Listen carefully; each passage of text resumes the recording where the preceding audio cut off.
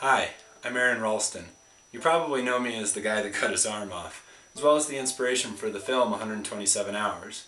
I'm here to ask you to join me to call on President Obama to protect the Greater Canyonlands area of southern Utah. Greater Canyonlands is a place that's near and dear to me because it's where my incident happened, something that I look at as one of the greatest things that's ever happened in my life.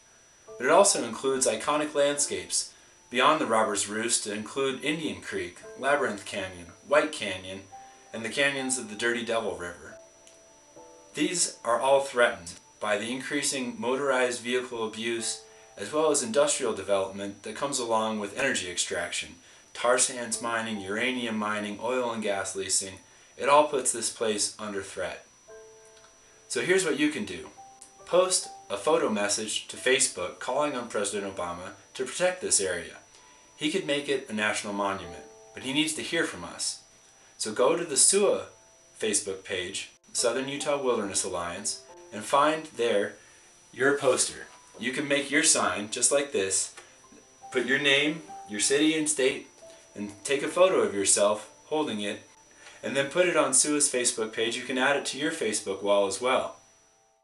President Obama can protect this land. He needs to hear from us, and it will take a lot of people, you and your friends, in order to get him to act.